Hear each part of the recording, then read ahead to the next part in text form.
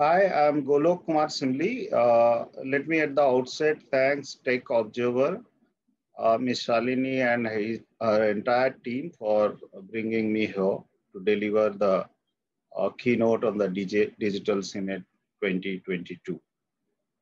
Today we'll be discussing on the topic reimagining modern workflow uh, and how the government IT is shaping up. To start with, I'll focus on three, four areas when we say how do you build your IT strategy, how do you reimagine your digital workflow, how do you reimagine your digital work environment, and some of these key factors are there are three, four areas which one has to focus. The first area is the digital first strategy.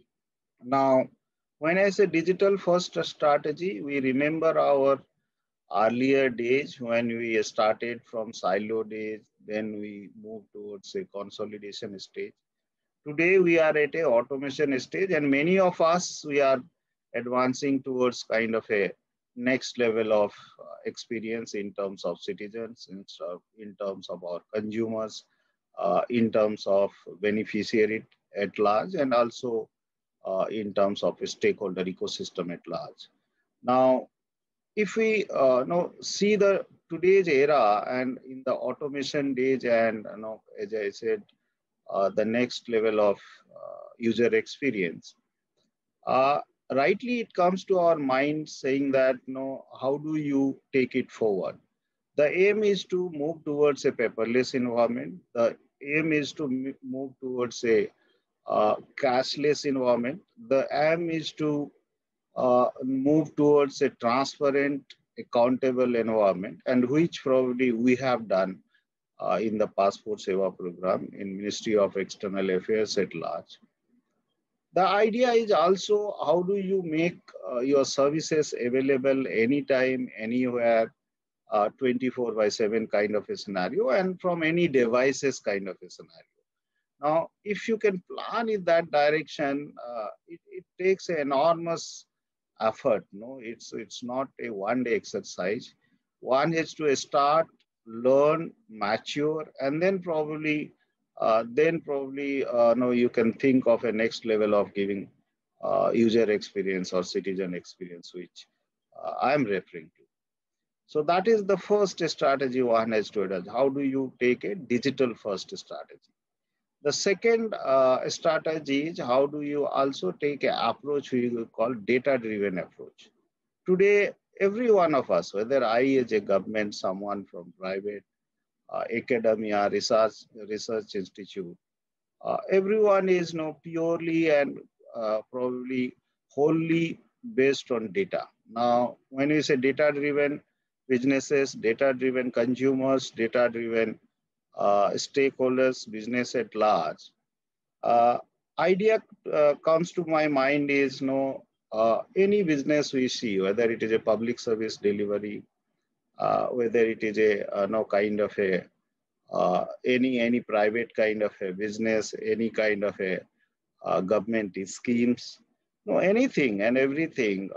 The first you start, the day you start, you always try how do I improve, how do I kind of a innovate, which is something new, how do I kind of a prioritize my thing. Now, all of these things, you want to innovate, you want to improve, you want to prioritize, you want to eliminate silos. There are a lot of silos we observe when you take this kind of a digital no kind of a move, digital adoption, digital ecosystem at large. We realize that there are a lot of silos, within the system, within the public sector at large. So how do you remove those silos? How do you eliminate those silos? So that is another advantage when you take a data-driven strategy. Then it also give you an advantage of competitor advantage. Let me give you an example here. Let's say two service providers or two ISPs are competing to each other when they are providing a, let's say, particular internet based kind of a services to, let's say, two of the consumers. Now, how did they exactly know that what exactly the consumer is looking for from me? What exactly the consumer is expecting as a next level of kind of a expectation from the internet service provider? And it is purely kind of a based on data trends. It is also purely based on your history of the data sets available, data points available. And it is the data which will tell you, saying that how far the consumer is kind of satisfied with the services or with the connections you are providing to the client, and where are the problems. If at all there is a problem, how do you improve them? No, and monitor them. No, while you improve, you can also monitor, saying that okay, this month this is the target I achieve, but next month I can even think one step ahead while giving customer experience or the consumer experience. So once you understood your data sets well, once you have kind of a thorough visibility of your data end to end, right from, I always say that, ingestion to insights, then bringing improvement, bringing innovations, eliminating silos, uh, behaving the way the customer need, the behaving the way the your users are seeking the services from you becomes so easy. I can give another example during this pandemic. When we realize that most of our passport seekers or passport applicants, they are kind of not able to approach to a passport seva kendra because of that particular zone is affected by, let's say, COVID-19. It was the data which we could analyze and see that how do I address that particular passport seekers or passport applicant? How do I reschedule my appointments? When do I reschedule my appointments? And how do I also keep my citizens informed so that they do not face any kind of no problem in spite of this kind of a pandemic, in spite of this kind of sudden exigencies, which we all realized during this COVID era. And but no, I'll say, if data is not handy with you, if the data points are not perfect, data-driven, no kind of a business strategy. How do you develop a data-driven business strategy? So I spoke about the first one is the digital first strategy. Second is the data-driven strategy. Then the third, very important when you talk about reimagining your digital workflow, especially in the government sector.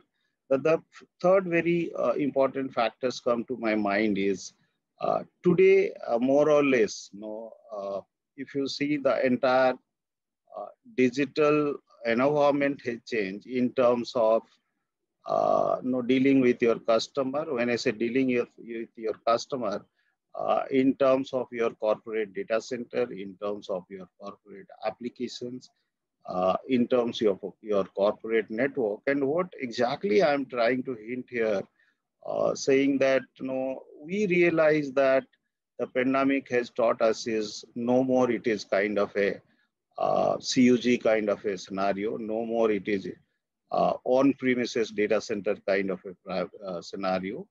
And therefore, this cloud journey, the cloud enablement become very handy during this time. And more or less, we now realize that that is the journey forward. You have to plan your uh, kind of a workload, your workforce, your workflow in such a way that during these kind of exigency, uh, you have to take a dual approach. Now, when I say dual approach, a hybrid approach, probably what I'm suggesting is some of your workload, probably you can continue to deal on premises, your sensitive workload, your critical workload. However, some of your workload can straight away go into cloud kind of an environment where No, you have readily available no space, you have readily be available security concerns, you have readily available hosting environment. I mean, end to end, you can address the things without bothering too much about those platforms, those IT ecosystem at large, those maintenance and support, those agility, those kind of a demand variation. So many of your workloads can straightly and straight away shift into this kind of a cloud kind of an environment. However, however, you have to also be cautious saying that what kind of workload you are shifting to the cloud, what kind of workload you are dealing on premises. And to do that, no, the another very important factor, that is where I call you must have a data strategy, right? Now, when I say data strategy, again, no, do you really understand what kind of data you are dealing? Is it your mission critical data? Is it your sovereign data? Is it your fiduciary data? Is it your public data? Is it your citizen data? So once you understand your data sets well, then your jobs become easy, in terms of which is the workload I should continue to deal with on premises and which is the workload probably I can think of a cloud kind of a platform where the kind of a agility, the kind of a demand variation, the kind of a expectations my users and citizens are looking from me, those can be kind of addressed very immediately and very easily, right? So that is the another factor comes to my mind. Then comes your another area which we always see that this kind of a when we think of a reimagining your digital workflow. Another area to be considered is, as I was saying, gone are the days when we are thinking, kind of a reactive kind of a scenario. Those reactive days has already gone now. We have moved ahead from reactive days to proactive days, and not even proactive days. Today we are talking about a predictive age. Now, when you talk about a predictive age, the scenario comes is, again, how do you have those kind of a auto provisioning? How do you can have those kind of a auto response? Uh, in all sense, when I say in terms of your businesses at large, in terms of your backend at large, in terms of your consumer at large, and also in terms of your resource provisioning and resource maintenance and support. And therefore, there also I foresee that the cloud kind of a journey becomes easy when you look for auto provisioning, auto response, auto agility.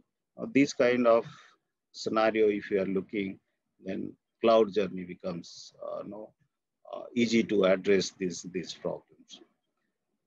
Then a last thing probably I'll also take up saying that no, when we really try to address this kind of a next level of citizen experience, next level of consumer experience, next level of consumer behavior, competitive advantage at large, forecasting, demand adjustment, workforce variation, workforce skilling and reskilling. All those things, I personally believe that the start point is how do you develop a digital ethics? The next point is how do you create a digital platform which is anytime, anywhere, 24 by 7, from any device kind of a scenario. The next thing comes to our mind is once you have this kind of a setup, can you create that kind of a visibility, whether it is on-premises platform or a cloud-enabled platform? Can you create that visibility end-to-end, where I as a no consumer, you as a citizen, you feel secure saying that, okay, no, there, if I access some services, there, if I share my data, there, if I interact with this particular government department, my data is safe and secure, right? And also the purpose for which the data being collected, it is not being kind of a misused or abused in any form in terms of secondary use, in terms of violating the privacy norms. So all those concerns, end to end, how do you address? And to address end to end concerns of privacy and security concerns during this kind of a, reimagining your digital platform at large, reimagining your digital workflow at large, and also reimagining your ecosystem at large, you have to ensure that end-to-end security and privacy concerns are also taken care of. And to do that, the important point comes to my mind is now how do you develop that kind of a security strategy and security framework, which must not be, I always say that, left to the audit. It must not be left to post facto investigation, but it must be part of your design. It must be part of intrinsic to each layer of your digital foundation, each layer of your application code, each layer of your user interface. And if you can develop that kind of a security framework, security strategy, which is part of the design, which is intrinsic to each layer of the ecosystem, digital ecosystem at large, where there is a kind of a environment is created, which is it gives a kind of a digital ethics for every one of us, whether I as a service seeker, you as a service provider, stakeholder at large, then probably I feel the journey becomes easy end to end. No, how do you deal with your digital strategy at large?